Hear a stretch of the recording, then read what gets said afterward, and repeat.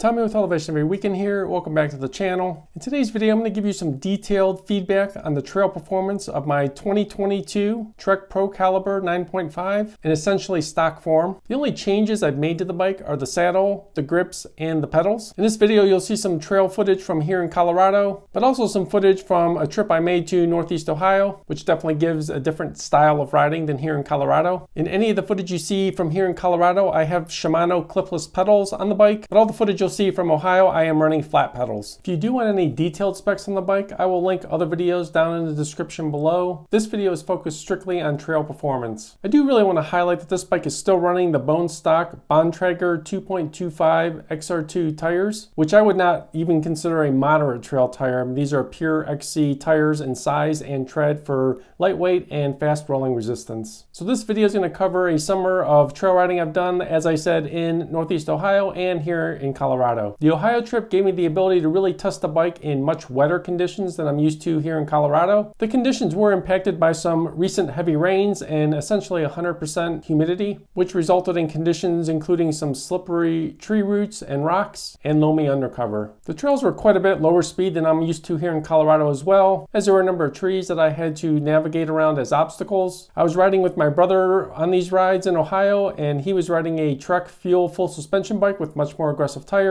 So I was really curious to see how the Procal would be able to keep up. So let's shift over to some ride footage as I discuss how the Trek Procaliber 9.5 handles on the trails.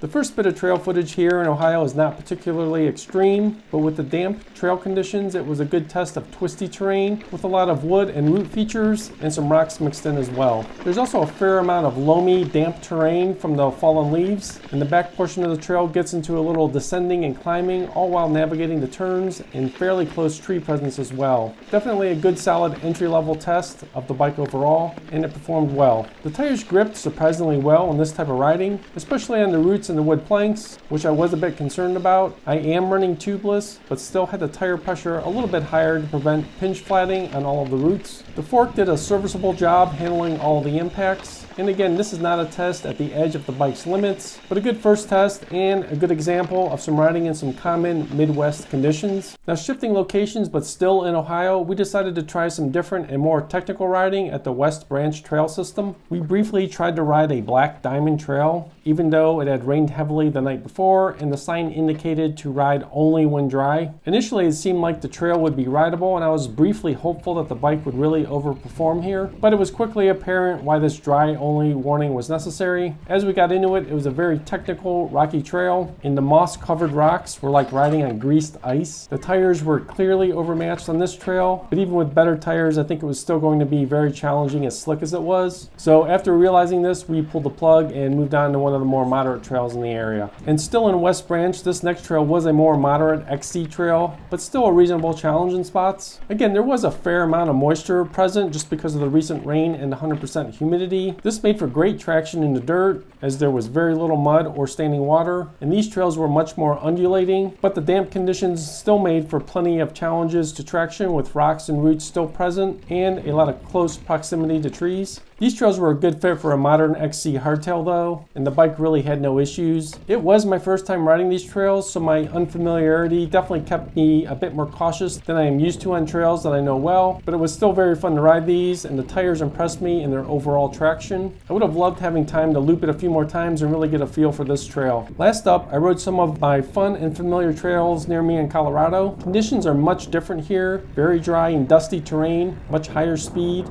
with some steeper punchy climbs and descents, and some bike park features with whoops and banked corners, and even a few small jumps. Now, I was riding clipped in on the pedals on all the Colorado footage, which was something that was new to me on this bike. In these conditions, the bike excelled, and the tires had good grip considering the higher speeds and the dusty but hard pack conditions. A dropper seat post would have made the faster trail features and the jumps much better here, but as someone who does not really jump much, I did find riding clipped in to be much better for getting a little air and found my overall bike control was improved. As a carbon hardtail, this bike climbs fantastic, and the bike really did meet my expectations for the type of XC trail riding I do here in Colorado. So as you continue to watch some miscellaneous trail footage, let me give some conclusions on the performance of various aspects. The fork, which is a lower end 100mm RockShox Judy, gave serviceable performance on bigger impacts, but it does feel a bit heavy on the front of the bike, and it is lacking with higher frequency, smaller impacts. The Shimano Dior 1x12 drivetrain gave fantastic shifting and range for this type of riding, and the lockout on the rear derailleur worked well in aggressive terrain at speed. The brakes, which are Shimano MT200 hydraulic, did a fine job and didn't seem to be phased in wet conditions in Ohio. And as mentioned, the tires were definitely the biggest surprise, especially in the Ohio riding. Traction was better than expected, and the durability was a major surprise as they really got worked over pretty good on the rocks and the roots, and I had no failures. As for the centerpiece, the Procal frame, it felt lively and stiff when cornering and putting power through the pedals. It was very maneuverable in the twisty bits, yet was still comfortable as the ISOSpeed seat post design does a good job smoothing out the ride when seated. Overall, I can say that the bike at the very least has met my expectations thus far, and may have even overperformed in a few areas despite the stock spec. I think with a fork upgrade, a dropper seat post, and a slightly more trail-worthy tire choice, this bike will really do everything I wanted to do here at speed on the trails in Colorado and beyond. So I hope you found this video helpful. If you did, please drop a like down below. If you're interested in seeing more with the Procaliber, including the changes I have in store for it and more XC trail riding here in Colorado, definitely subscribe to the channel. It does really help out. Lots more bike adventures are in store, so definitely stay tuned. Thanks a lot and have a great day.